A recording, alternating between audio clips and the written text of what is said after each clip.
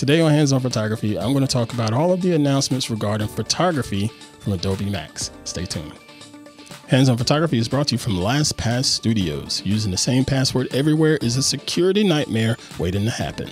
LastPass easily creates unique passwords for every site. Visit lastpass.com/twit. This is TWiT. This episode of Hands-On Photography is brought to you by Peak Design. They've launched their 10th campaign on Kickstarter, Mobile by Peak Design. To learn more, go to peakdesign.com/twit.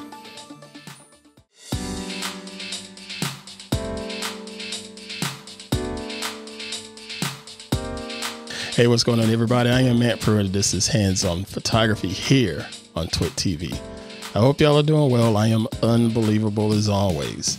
On this podcast, I like to share with you different tips and tricks that are going to help make you a better photographer as well as a better post-processor. In particular, with this episode, we're going to talk about the post-processing side of things. But before we get into that, I just want to say welcome to you that are just joining us for the first time. And while you're joining for the first time, go ahead and hit that subscribe option in whatever podcast app you're listening to, whether it's Apple Podcasts or Spotify or Google Podcast or PlayAPod or Anchor or all of those popular apps. Go ahead and subscribe now that you're listening to us. We even have a YouTube channel. But if you just don't know how to get to all of the different subscription options, just go to the website, twit.tv/hop. That's twit.tv/HOP for Hands-On Photography. I appreciate you all joining me, and I appreciate you growing the Hands-On Photography community and making this podcast so much more and more popular each and every week. Thank you for the support. All right, so let's go ahead and get started with this week's episode. Now, this is the week of Adobe Max 2020 kicking off. All of you know that I'm a big Adobe fan. Yes, it's well documented. I love me some Adobe, but I also like other products too. But Adobe is particularly the one used the most in my creative workflow for my own personal reasons. And so yeah, during this time of year, each year, they like to have their creative conference to talk about the different updates and new releases and things like that for all of their products. And in particular, today, I want to talk about the photography side. We got some new updates to the world of Lightroom, as well as some updates to the world of Photoshop. Some of it is just user interface and different use cases and things like that. But the other part is some pretty daggum slick AI. Oh my goodness, it's really good. But first, let's go ahead and hop on into my computer here, and we'll take a look at Lightroom in the first little bit here. So I'm going to switch screens, go into Lightroom, and right now we're looking at a screen with a picture that one of my great beloved friends had taken over out there in Yosemite. And I did some post-processing on this already, so I'm not going to run through a whole gamut of doing some retouching on this. It's a beautiful image, and I just tried to enhance this image previously.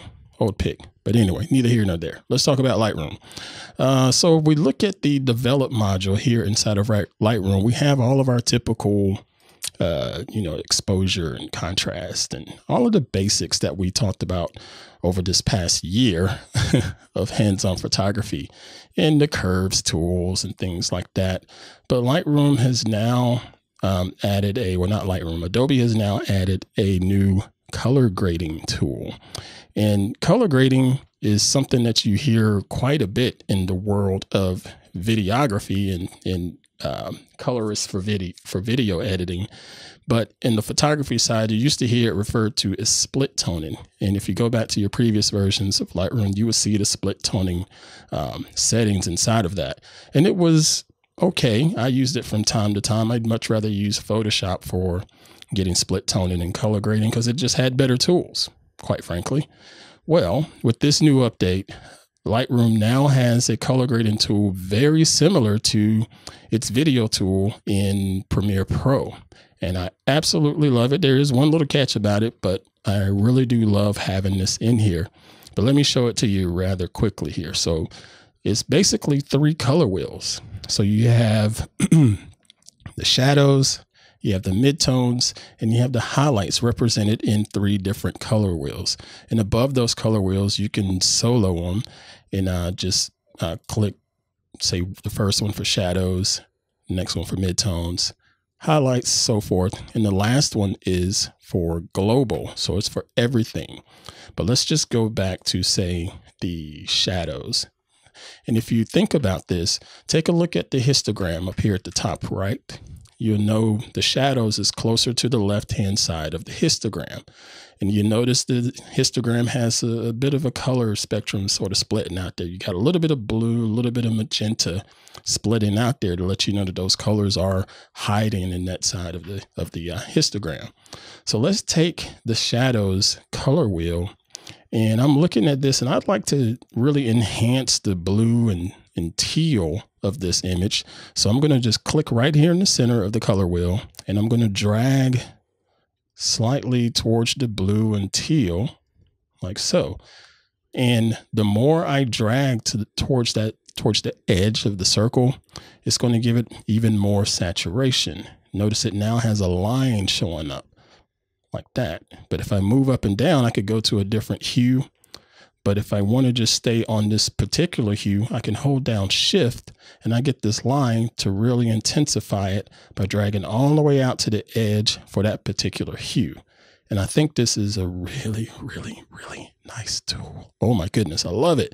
So now if I want to adjust the luminance value of this, meaning the brightness of that particular hue in the shadows, I just hit this adjustment slider here for luminance and just take it up or down. And you'll see some gradual changes in the shadows. Okay, so I'm taking the luminance away, so of course you're not seeing much. But as I pull it up, you'll start to see a little more green, a little more teal showing up in the shadows. So I'm going to take it back just a touch.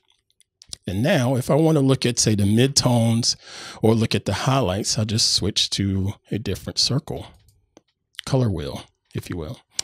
All right, so let's look at the midtones. I want to take the midtones and deal more with the skin of my friend here, which is typically how you want to deal with skin, and whether it's photography or video, is to work with the midtones. So I want to push that more towards that orange color, like so. And notice the difference in the seam, because not only is it working on my friend's skin there, but it's also catching the other parts of the midtones in the image that happens to have that same orange tone. So it's pushing that up. And as I increase the luminance, it makes it brighter or makes it darker. And you can work with this to your taste or like. So I'm gonna put it right about there. And if it gets to a point where you don't like something, you can easily reset these little parameters here just by right clicking and saying reset.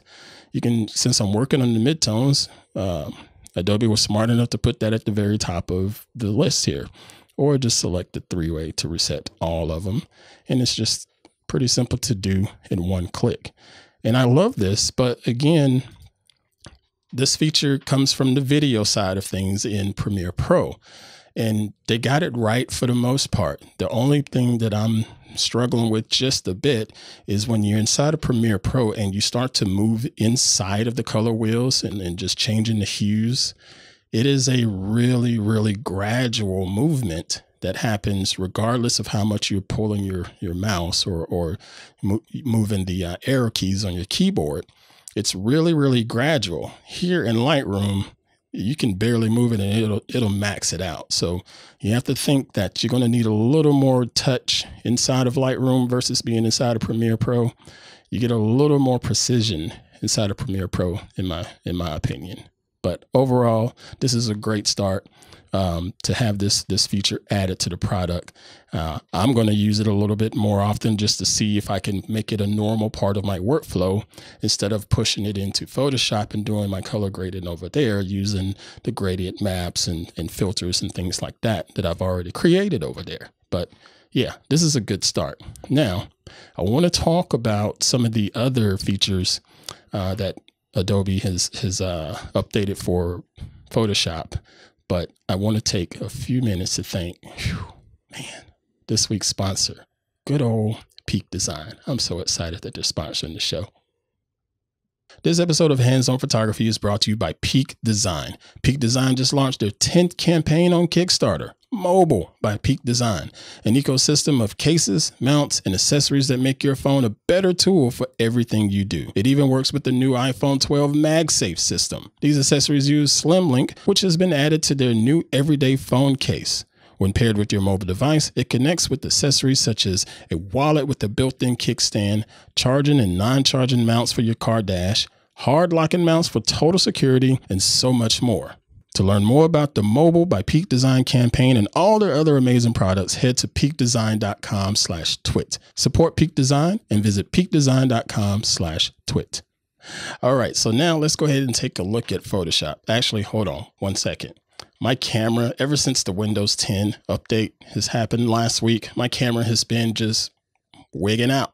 Not sure why. So if my camera happens to freeze, it's okay.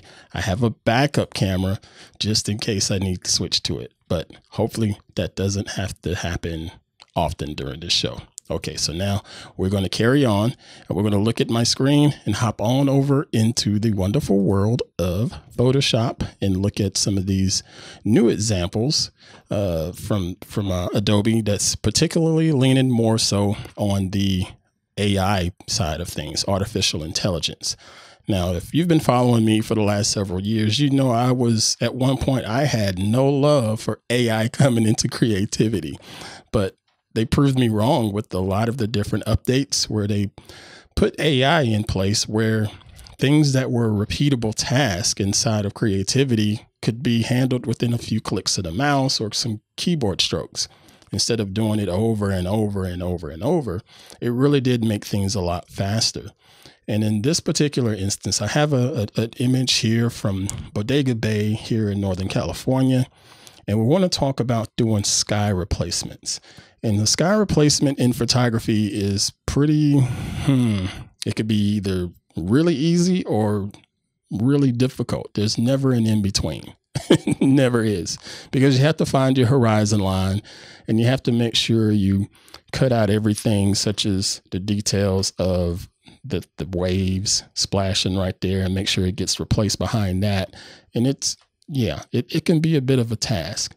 So Photoshop now has a built-in tool here up under the edit menu that says sky replacement. Simple as that. So you click on that and it gives you a bunch of different options here, but there's some beautiful magic that's happening. Okay. So I have this first image. Of course, that doesn't look good at all, but they give you a couple different default settings. You have blue skies, you have what they call spectacular, and you have what they call sunset. Let's start with spectacular. Let's just scroll through here. I like the look of this one because of how it just works with the scene in the foreground. Okay, I think that works. So I just click that and click off of this.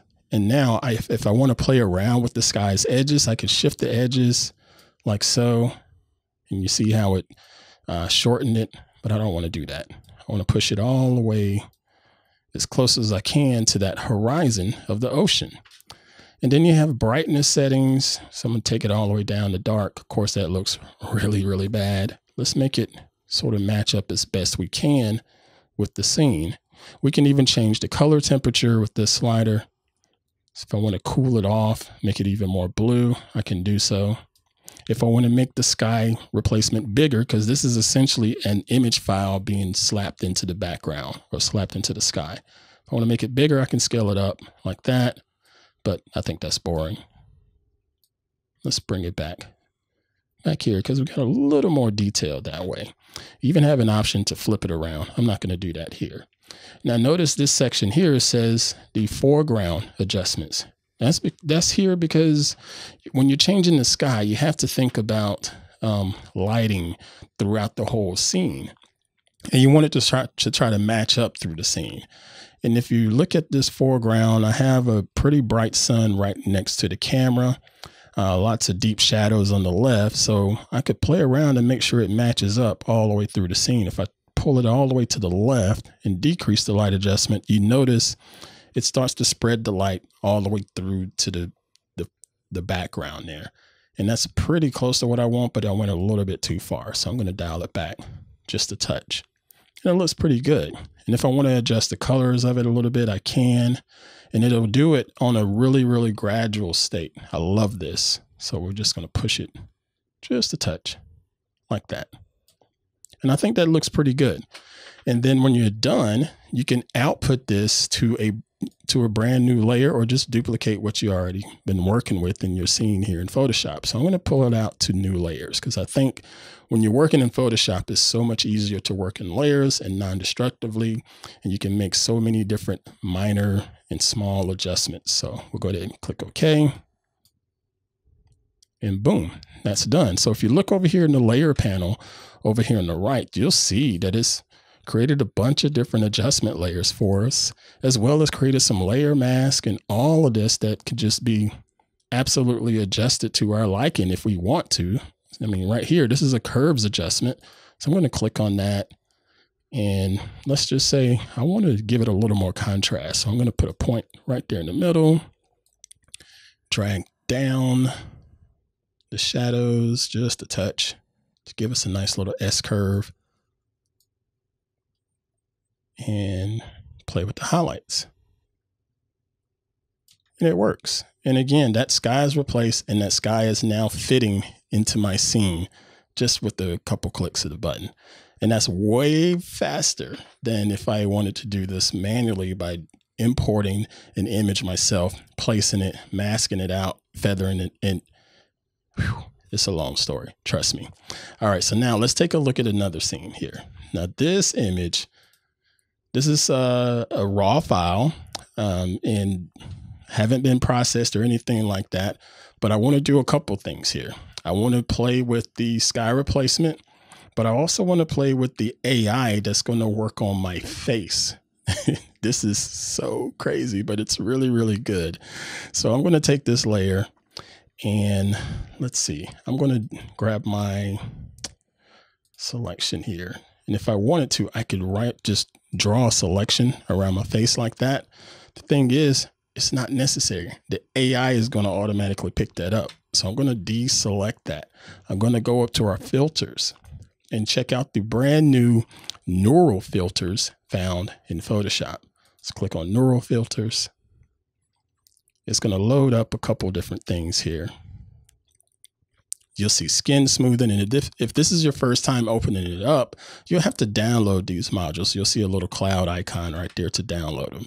You have skin smoothing, which I don't particularly want to do that to me, but I get it. That's perfect for retouching. You can see in the example, it's a really common thing to do when you're retouching photos, but I don't want to do that. I want to go down to this other layer. It has a lot of different beta tools, and this is the Smart Portrait. So I'm going to turn on Smart Portrait, and notice it now has this blue rectangle around my face because it recognizes the head in the image. But look at the parameters here. You have happiness, surprise, anger, facial age, hair thickness, all kinds of different parameters when you're dealing with the human. So let's play around with just how happy I am. I'm going to click the happy icon, checkbox there, and I'm just going to push the value up just a touch and watch what happens to my mouth here. So I'm pushing up this value, and all of the processing is happening in the cloud. This isn't happening on my computer. So depending on your internet speed, it may take a little bit longer. Now look at that. Now notice that not only did my lips move just a touch, it also moved some of the skin around my eyes and my forehead to change my expression. Now, if I really want to get, pretty wild with this, I can crank it all the way up to the max just to see what happens. It's going to be pretty interesting. It may not be perfect, but it'll be interesting to say the least. Now look at that. They even put some teeth in here.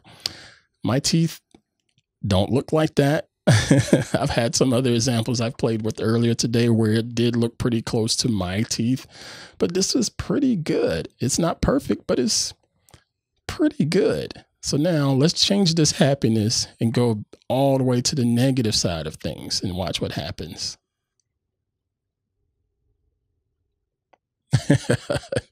It's really, really nice. Basically what happened was it did a liquefy filter on my face to move my skin around to make it look like I was frowning. So let's do this. I'm going to take it up to a little bit more on the happy side, just a touch. So it'll look a little bit more natural. And good, that's done. So next, let's look at facial age. So I'm going to check this box for facial age.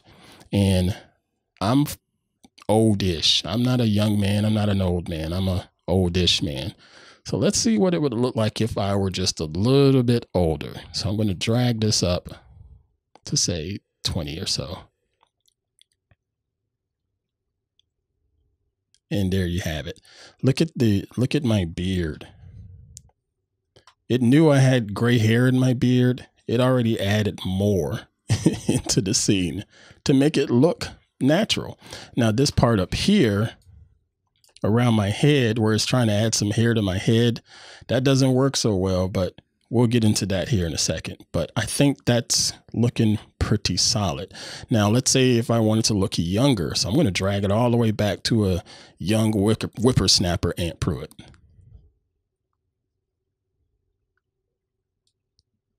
And there you have it. So now we zoom in on this. My face is a little bit slimmer and a little bit smoother somehow.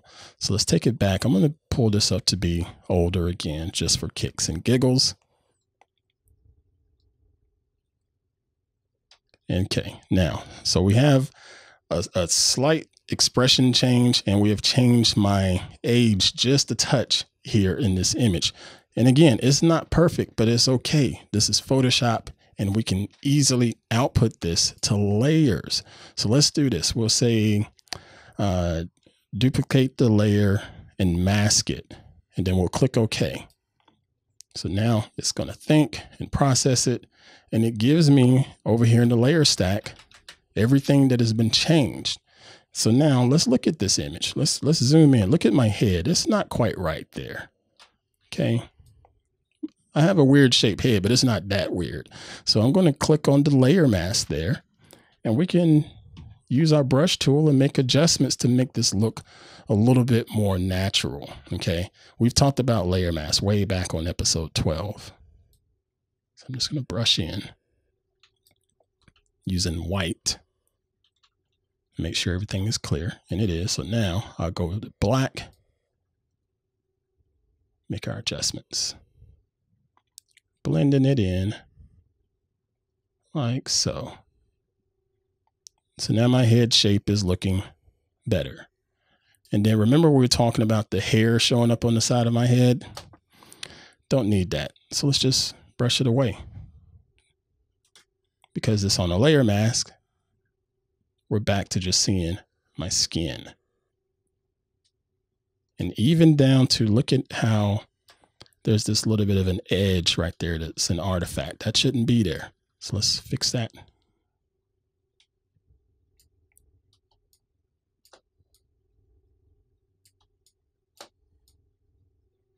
Feels weird using my mouse, but I'm just going to roll with this. Normally, I'd like to use my Wacom tablet. You notice. And see, when you zoomed in, you can see all of those little details a little bit better and just fine tune it because you're using layer mask. And it looks much better. So let's zoom out. And look at that, folks. We have a gray beard added there on my face. My expression is just slightly different. And if I want to continue to do some other adjustments, I can just carry on just like I would with any other post-processing. Let's just add a curves layer again. Let's bring up the highlights just a touch. My face is looking better. It's not all blacked out. Has some color, has some light. It's pretty good, right? Not bad. So now this was the before. Let me group this together for you. That's the before. And this is the after. It's not bad. Okay, so one more thing before we go. let's do a sky replacement on this. And this is going to be a little bit more difficult because you have the trees in the background. Remember, we talked about getting the background to look just right when you're dealing with edges and leaves and foliage and even my head. So let's go with the sky replacement. So I'm going to go edit. Oh, I can't be on a group. There we go. So we'll say file, edit. I'm going to adjust my layer. Come on, Ant. You've done this before. Edit, sky replacement. So now we have our sky replacement menu. And yeah, that sky is what we used a second ago, but I want to use something a little more sunset-y-ish. Let's go with this color. How does that look? Not bad. Let's take a look at, say, ooh, there's a rainbow there. Oh, yeah. Let's see. So I'm going to cancel out of this, and I'm going to make sure I'm clicked on the proper layer. Edit, sky replacement, rainbow. It's processing. It's adding some different masking. And you notice how it changes the mask. This is something that you have to consider when you're doing these sky replacements. You have to look at, okay, what kind of masking did I use previously and how can I make these adjustments? And it's okay. If you want to spend more time on it, you can. I wanted to show that with a bit of a trial and error for you. So I'm going to go back.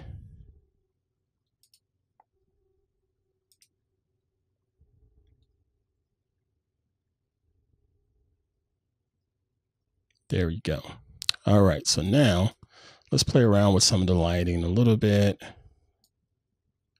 Change the temperature, make it a little bit warmer. A little bit warmer. That looks good. I like that. So it's pretty good. And then look at the background. Look at the trees. It blended it in quite nicely. And again, if you wanted to use a different type of sky, you can. I'll throw this on there. That looks okay. It ain't great. That looks pretty dramatic, but I don't need it to be that dramatic for that scene.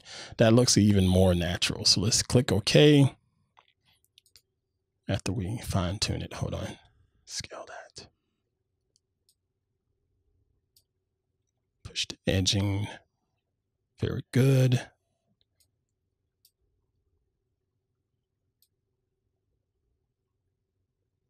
Good. Now we click OK. And boom, it's added all of these additional layers that we can work with here. And again, if you want to mess around with the layer mask, you can just click on them and mess around with your layer mask. Uh-oh, didn't mean to hit that. Sorry. So click your layer mask, grab your brush tool, and just go to town with brushing in everything you need to do from a layer mask standpoint. See, this would be totally erasing myself out, which is what we don't want to do. But of course, painting in black hides what's on your current layer and reveals what's on the layer below. And you are good to go. And you can play with all of these additional layers here to do more adjustments. If you want to get rid of a logo, you can. If you want to do some more color correcting, you can. It's all there and ready to go. That is some pretty cool tech, Adobe. This is quite impressive. Now, so before we get out of here, I want to just say thank you to the TWiT family and the TWiT army. This is episode 52, meaning I've been recording hands-on photography officially for a year. And folks, this means so much to me, man, to be able to have this opportunity to share the things that I've learned over the years, being self-taught, didn't go to photography school and film school or any of that stuff for this craft. But I've been able to teach myself a lot of different things with the camera, and I've had the opportunity to share it with others. And now I'm able to share it with you, the TWiT audience. And I really do appreciate you all just welcoming me to the TWiT family. to the TWiT Army, and just being so supportive. It really does mean a lot. I thank you, and my family here, we thank you too. All right. That's all I'm going to say on that. Thank you again for watching this week's episode. I look forward to chatting with you all in the coming weeks. I got some interesting labs that we're going to talk about. We're going to talk about some different styles of portraits, and I'm going to walk you through setting all of those things up. It's going to be a lot of fun. So just go ahead and grab your pen and pad, take some notes, go back and check out the previous episodes and download them, so you can make sure you're caught up on all of the different mumbo jumbo and lingo that I'm going to talk about in these upcoming episodes. It's a masterclass, so just treat it like a masterclass and go back and get your lessons. All right. Thank you again, folks. Thank you to Mr. Victor for all of your support and making me look and sound good. Sorry for the camera issues. And again, thank you to Mr. and Mrs. Leo Laporte. I love y'all, and I'm so grateful for this opportunity. Real talk. All right, folks, until then, you all safely create and dominate, and I'll catch you next week. Take care. Want more TWiT? Well, check out Hands on iOS, twit.tv/HOI, where I teach you all about iPhones, iPads, AirPods, Apple Watches, and so much more. If you want to get the most out of your device, then you got to check out Hands on iOS, twit.tv/HOI.